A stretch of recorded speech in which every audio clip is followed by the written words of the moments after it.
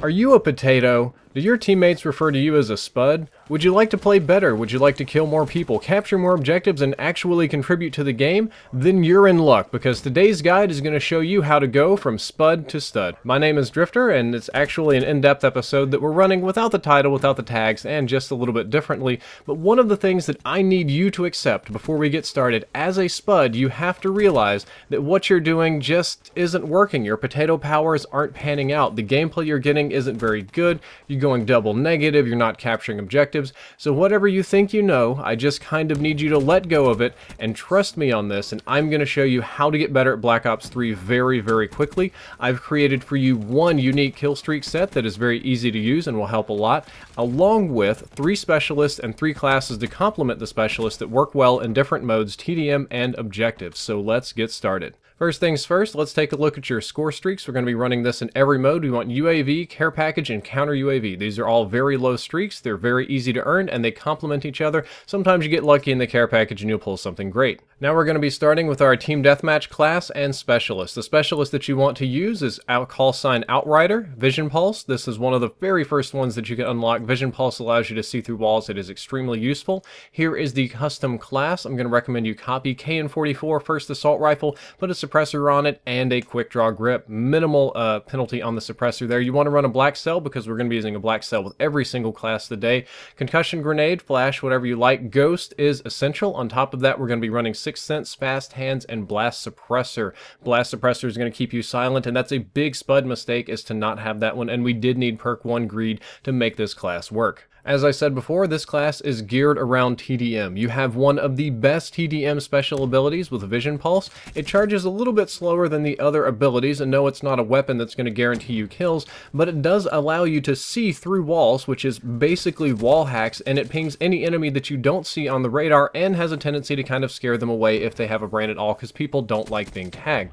The way to play this class and the way to play this specialist is stealthy, patrolling, but somewhat conservative all the same. If you're not moving fast, Ghost isn't going to work. It's not going to keep you off the UAV, and you're going to end up dying a lot. So just kind of stay somewhat mobile, patrol a hot area like I'm doing right now, and rely on 6th Sense. 6th Sense will prevent the enemy from sneaking up behind you, which you'll see in a couple of times in this gameplay, and rely on the KN-44 at medium range. You don't have a foregrip, so it's going to kick a good bit. You do have a suppressor, so your range is somewhat reduced, but you're not going to be on the UAV, and you're not going to be on the radar when you're shooting, so you're not going to attract a whole lot of attention to yourself.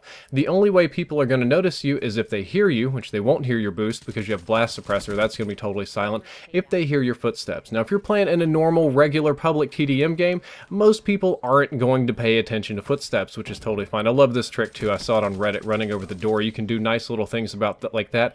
Counter UAV is also extremely important. It just totally throws off enemies. It screws them up so many different ways. They just basically can't handle it. You rely on the care package to call in and get a random reward. It can also help you loop your streaks. Sometimes it's kind of dookie, and sometimes it is awesome. But again, the idea behind this class is that you don't play very aggressive. In this class, camping isn't going to help you because that's counterintuitive with your Ghost, but waiting, you have to camp a little bit for the care package to come in, but holding down a key area, using that to make sure you can see through walls and kill people taking your care package. People get a little bit greedy, and playing patiently will be rewarding. I promise you, because the KN-44 doesn't take very many shots to kill, you shouldn't expend all of your ammo. There are better guns I could have recommended there. See, look at that right there. That blind eye saved me tremendously. I'll admit the guy behind me wasn't the brightest in the world, but he would have killed me and I'd have had no idea he was there at all if blind eye just hadn't completely saved my bacon in that instance. It is a fantastic noob or potato or low-level perk. It's just kind of like, hey, they're coming up behind you. You should turn around right now and spray them, and it pretty much works. They also kind of indicates in front of you and stuff, so really, really good in that regard. Fast Hands is essential. It allows you to kind of compete in order to come out of sprinting if you get caught off guard. Blast Suppressor is good. The goal with this class is not for you to go balls to the wall. You don't even have overcharge, so you can't even do too aggressive a wall running or anything like that.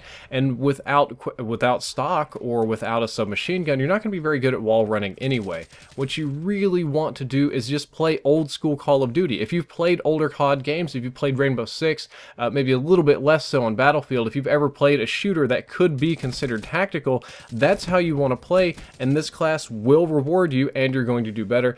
Do keep in mind, I'm going to say this for every single class, you have a black cell for a reason. If at any point the enemy gets a UAV, use your black cell and shoot it down. If they get a counter UAV, use your black cell, shoot it down immediately. Any kind of streak they get in the air or on the ground, you want to shoot it down immediately. One of the most frustrating things that I have with potatoes on my team is not necessarily that they go negative, nobody likes that, but the fact that they don't contribute either to the objective, which we don't have here in TDM, or to shooting down score streaks. Why is it if you're getting killed by the score streaks, you should be shooting them down? Look at that beautiful vision pulse right there. Just got a double kill. Very, very effective. And the streaks are looped. That guy didn't even notice me. It's a very effective class. I would highly recommend you use this. And now we're going to be moving on to the second class. Using the same score streaks, the next class is going to be rushing and for objective game modes. We're going to use Ruin and we're going to use Gravity Spikes. Not Overdrive, but Gravity Spikes. Gravity Spikes are very easy to use. It's very easy to get kills with. And for the class, we're going to go with the Kuda. It's an all-around, very well-rounded SMG, very easy to use. We're going to go in ELO instead of the Iron Sights, Quick Draw, and we're going to go with an actual foregrip because if you're a potato, you're probably going to have recoil control issues. Black Cell, again, to kill any score streak you see. Semtex is easier than a frag, so I'm going to recommend a Semtex, and again, a concussion grenade just in case you want to stun people. Standard 3 perks, Afterburner, Fast Hands, and Blast Suppressor. Blast Suppressor and Blast Hands being, not Blast Hands, Fast Hands and Blast Suppressor being by far the more important of the two. And if you're wondering why I recommend Semtex, that's so that you can do something like this. Semtex is just super duper easy to use and way easier than a frag, so for any objective mode, if you're a potato, I would recommend using a Semtex. This class is designed mostly for hardpoint, but it can also work in capture the flag or even domination. I would highly recommend that you guys generally avoid uplinks or search and destroy, because if you're a potato, you're just not going to do very good in those modes. Those are the most competitive modes in the game, and if you're struggling with the game, you shouldn't be playing the most competitive modes. But why would I recommend a class without Flak Jacket for an objective-based game mode? That's because you're not going to be playing the objective too hard with this class. You have to accept that you're a potato. You have to accept that you have problems, and you also have to accept the fact that you might not be the best person to hold down the objective. And I know a lot of people are going to hate me for making this recommendation. They're like, I wish my bad teammates would at least play the objective. No, you don't, because if your bad teammates played the objective, they're just going to die a lot on the objective and give the enemy a lot more points and a lot more score streaks. So you have to embrace your spudly nature and do something a little bit different. You're actually going to play the objective slayer. You're going to hang around the objectives. You're going to hang around cutoff areas, the common places that the enemies would take to get to the objectives, and you're going to patrol and use this class to play very aggressively. This is a good rushing class. This is the class where you want to do the exact opposite of what we talked about last time.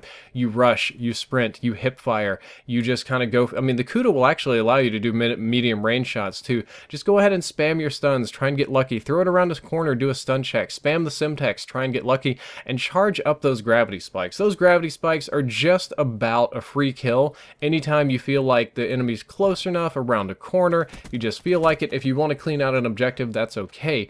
But where you flop over and you actually play the objective is you play the objective when you want to break a hill or knock them off the domination point. When the enemy has control of the hill, you completely change over and use your slaying powers, not your objective capturing ones, to just kill them. Just kill all of them off the hill, throw your Semtex, throw your stuns, run in with your SMG, spraying and praying, and you'll kill a few of them, most likely, get a lot of points towards your specialist, maybe even a kill streak or two since we have them so low, and your teammates will move in after you, mop up and take over the objective, and once they control the objective, you can go back to patrolling, you can go back to slaying. Now this class is pretty terrible for camping, and you will show up on the radar a good bit, and one of the other things you need to do on this class, even more so than on the TDM class, because in TDM class you had ghosts and this other kind of stuff you could hide, you cannot hide from UAVs with this class. When they call in UAVs, you are on candid camera. When the time comes, you have to use your black cell and you have to use it perfectly. Anytime you hear enemy UAV inbound, enemy counter UAV inbound, just break out that black cell and start shooting it. Also, in an objective mode, they're much more likely to call in something like a Wraith or a Cerberus. Here I am using the black cell right now, or something like that. and you just need to be able to take care of those because nobody on your team might not do it. You know, the so-called good players with their super high KDs are probably more concerned about having high KDs than they are about taking out silly things like Cerberuses or sentry guns or anything. So it's going to kind of fall on you to do it, and your team will thank you for it, and you will get a lot of points for it as well. Don't forget that your gravity spikes can be used to kill ground-based score streaks and are absolutely fantastic for clearing out hills, especially if you do a wall run and come in at a funny angle. Very, very effective. Streaks the same as last time, just try and loop them, UAV, counter UAV, and spam those care packages. Enemies will hate you. I sound like one of those internet advertisements like 10 things your enemies on Call of Duty hate, or like 3 things doctors can't stand, something like that. But this class works really, really well. If you want to, there's some other things you can do with it. You could trade out the Cuda for the Razorback or the VMP. The VMP takes a little bit more skill to use. Or if you wanted to trade out a few Cuda attachments, you could pick up Flak Jacket and play the objective a little bit more, depending on how skilled you're feeling about it. Keep the same kill streaks, and we're going to be moving into the final specialist of the day, which is battery. You want to be using the War Machine because this one is probably the easiest one to get kills with, and it splits up, which is pretty dope. The class you want to use is a light machine gun class. We're going to go with the BRM. It's the simplest one. No burst, no funny mechanics. Optics, reflex works for me. Quick draw and foregrip, no stock, because we're not going to be playing very aggressive with it. Even though we have an LMG, you are still going to be running a black cell because you, Mr. Potato, are going to be shooting down score streaks. Flak Jacket is very essential. Fast hands, and then in the last two, we're going to be running blast suppressor and tactical mask. When you combine tactical mask and Flak Jacket, that means that you cannot be grenaded out of power positions. You eat grenades, you eat stuns, and I did have to run perk 3 greed to make this work, just so you guys know.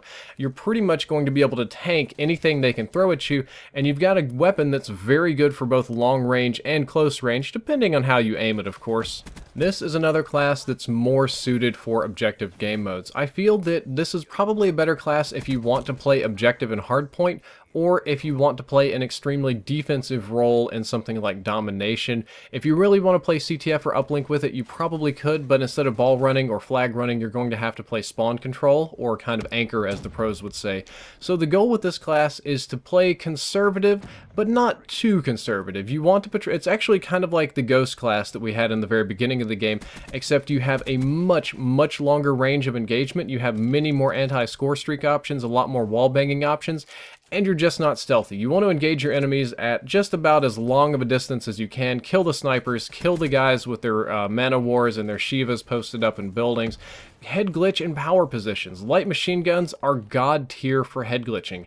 It's not a complicated strategy. Anybody knows how to do it. Just take cover, peek your head over, and spray. You've got 75 bullets. You only need 3 of them to kill it. Deals super high damage, and it shouldn't be that difficult. Some of the cool things about the class that you may not notice is that we do have blast suppressor, so you're not going to be on radar when you're moving around. You still have the option to boost into people and wall run and do things like that. Don't try and hip fire, though. That tends not to work very well. Same score streaks, and as long as you're actually playing the objective, either capturing it or killing people off of it, you're going to get these streaks very quickly, and you're going to contribute very significantly to your team. The class does have some weaknesses. You are going to lose a lot of engagements to some machine guns. If you get too close to people, they're just going to outgun you, and that's reality. That's the reality that you're just going to have to deal with. However, as long as you can keep them at medium range or long range, your gun's going to have an advantage over just about anything that they can throw at you.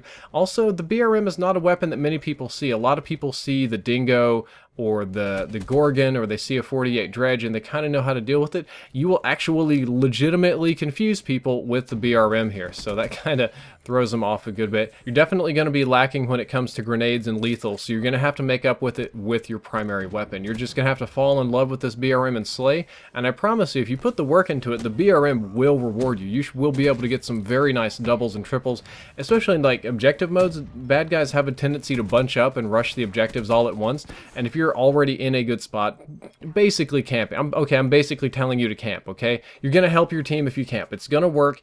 All the other YouTubers or whatever, or like rushers, can get mad and butthurt about it, but it's a strategy and it works, and as long as you're camping around the objectives, you are contributing to the team, and you're not being a potato. You're doing something very good.